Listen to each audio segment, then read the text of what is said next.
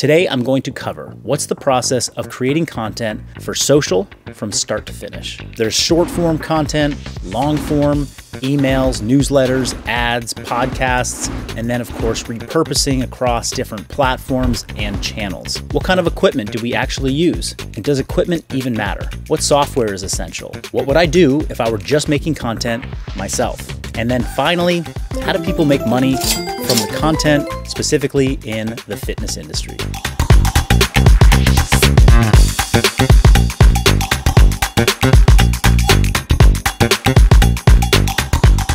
Once upon a time, I was a one-man media show. That's right. I had a phone, a tripod, and iMovie to edit and then post videos to Instagram. I'm fortunate to have slowly and steadily built a team around me that allows us to make higher quality content with greater speed so we can continue to break through this competitive landscape and hopefully share valuable and entertaining content with you. So meet the team. First, there's Satya. Satya is our Chief Marketing Officer at Functional Bodybuilding.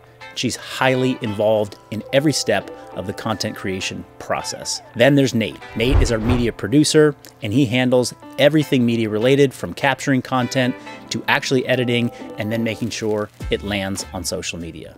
Let's dive into our process, from idea to social media post. Now, by the time we walk into a filming session, which we have several throughout the week here at Functional Bodybuilding, we already have a list of post concepts ready to go. Coming up with these is the role of a creative strategist, whether that's you or someone on your team. In our case, Satya Khan, our Chief Marketing Officer, starts a list of ideas. Some of these are iterations on content that has done well for us already, something like a light barbell challenge, or content that has done well for other fitness accounts, or more broadly on social media. Others are brand new ideas that we want to try based on questions that we're getting in our comments or from our athletes, or new types of videos that we want to experiment with. It's a mix of analytics and creativity, and it's always evolving. One way to do this is save every post that gets you to stop in your tracks on social media, or that you like, leave a comment on, or share. Then go back and ask yourself, why was that? What made me stop? It could be the topic, or the way it was presented, or something that made you laugh. Analyzing these things gives you a feel of what grabs and holds attention. After the video topics or themes are established, Satya and I will go back and forth in a Notion document. Notion is a software platform that we use to organize all of the media creation that we're doing. I might add in movements that I want to show or points that I want to make, and she'll envision how it comes together in a post. Sometimes there's a tightly edited script or a shot list, and sometimes we just keep it more free form and ad lib as we go. We usually film for a couple hours after a training session so that I'm warmed up and energized for the day. Plus, it feels good to have a little bit of a pump when I'm on camera doing exercise related content. Now, Nate, our media producer, as I mentioned, he does most of our videography. From time to time, I will film a few additional things on a tripod during my own training session or when I'm at home, and that gets used for B-roll or clips for Instagram stories. Now, for equipment, we have a few camera bodies, like the A7S III, and a few prime lenses that we swap in and out. For sound, we use the Rode Shotgun mic or the DJI wireless microphone. We also have a couple LED light panels with soft boxes for lighting options and variety. Additionally, we have a bit of a studio set up so that I can actually read some of these scripts off of a teleprompter, and that way I'm not fumbling over my language and I can get my point across to you when we have scripted content like this. Our setup has evolved over the years, but this whole process started with me filming my own training on an iPhone in what looked like a Costco warehouse.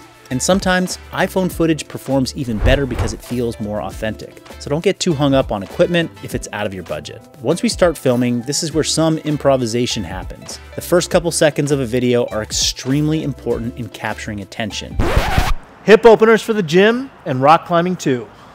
What you say, how it looks, what will make someone stop scrolling long enough to hear your message. It could be silly, or surprising, or state someone's problem the exact way that they would say it to another person. We want to introduce concepts in a way that will click. So we experiment a lot with different takes and a variety of shots to capture and hold attention. Now, after we film, I might record some extra voiceovers. Then Nate, his video editors, take over from there, working from the notes that we have in Notion to create the full content piece. We use professional editing software like Adobe Premiere and have also experimented with newer AI tools for adding captions. But you could easily use CapCut or iMovie and still make some decent edits if that's all you have. After editing, we'll all review the videos one final time to see if any tweaks are needed. And then we add subtitles, captions, and some finishing touches, and schedule them for posting. We also have a couple members on our team that help push these videos out on different social media platforms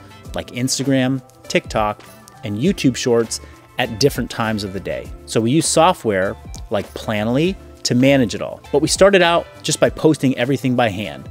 So that's totally an option if you're still just building some momentum. How does content actually make money or relate to business? It's a great question, and it depends on your approach. If you're an influencer, most people that hold the title influencer have companies paying them for certain amounts of posts featuring their products, especially if your content performs well. We do a small amount of this ourselves, but only for brands that I'm naturally aligned with, and it's not our main revenue channel. Keep in mind, you'll need to be organized about meeting obligations and sharing post metrics regularly. You have deliverables to these brands, and it's your job to meet them and not put it on them to constantly hound you for when you're going to be posting your content. Now, if you're a service-based business or professional, your content could attract leads who message you for follow-up, or your main call to action could direct them to an inquiry form on your website. Our approach is to provide as much value as we can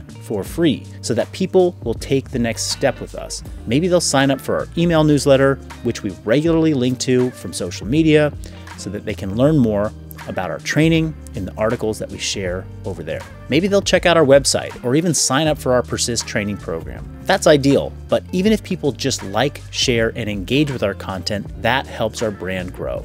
You do need a monetization strategy if you want to do this professionally, but we've always focused on how we can add value first and then develop a relationship from there. Now, one more thing about making content. Be prepared for most of it to flop. Nobody goes viral every time they post. That's unrealistic. Some of your content may be widely shared, and some will help just a few people, while others will get nothing but crickets. Either way, you'll learn. So keep posting and keep noticing what works a little bit better and do more of that. I promise you'll amaze yourself even in a few months with what you can create, so long as you stay consistent. What amazes me is as I think back on our history of creating content over the past 10 years, that there has been such an evolution. We have gone to great lengths to create shock and awe with some ad campaigns and some content creation strategies. We've done everything from lighting smoke bombs on a pier out in Oakland to having chalk fights in the gym with neon lights behind me. We even did a video shoot on an old camera that actually rolled film to make it look like I was doing a pump workout back in the 80s. But what strikes me the most is the evolution of our consistent content. You can look at 6-month periods or even year-long periods, and you can see how our content has changed. If you're following the steps in this video and you're analyzing how your content is performing, looking at analytics, and seeing how your audience is actually engaging, you will learn what works best and what doesn't. And that should inspire you to change, evolve, and get better. I'd love to follow up with you and answer any questions that you have about content creation in general or our specific process with functional bodybuilding and my brand. Drop them below in the comments section. And if you enjoyed this video, make sure to smash that like button and subscribe for future content. We'll see you next time.